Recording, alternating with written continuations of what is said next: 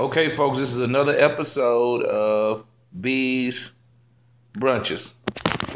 Okay, so in this episode, we're going to learn how to cut a pineapple. We're going to cut the pineapple similar to how we cut the watermelon. How to slice a pineapple. We are going to slice the top off of the pineapple. And you can keep this for decorations and put some pretty little fruits around it, things like that. Hey, did you know that you also can plant that and it'll grow? Yes. This is true, folks. So You can plant that in the ground, it'll grow. Go ahead, B. you're going to cut the bottom with a very sharp knife.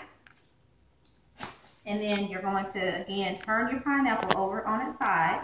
On the top. Can you scoot it over a little bit? That's how to slice watermelon.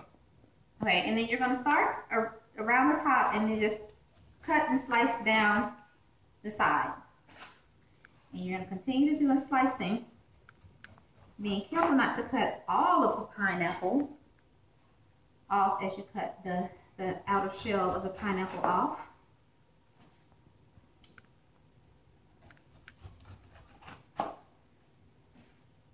Make sure you have a garbage can next to you so that you can put your trash directly in it so that you don't have a mess.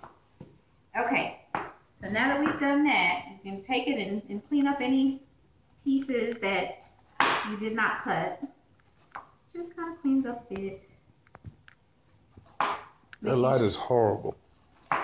Making sure that you get it all cleaned up because you don't want to eat those green brown parts. Those aren't very tasty.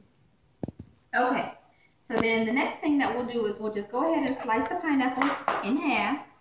These videos need to be under 2 minutes.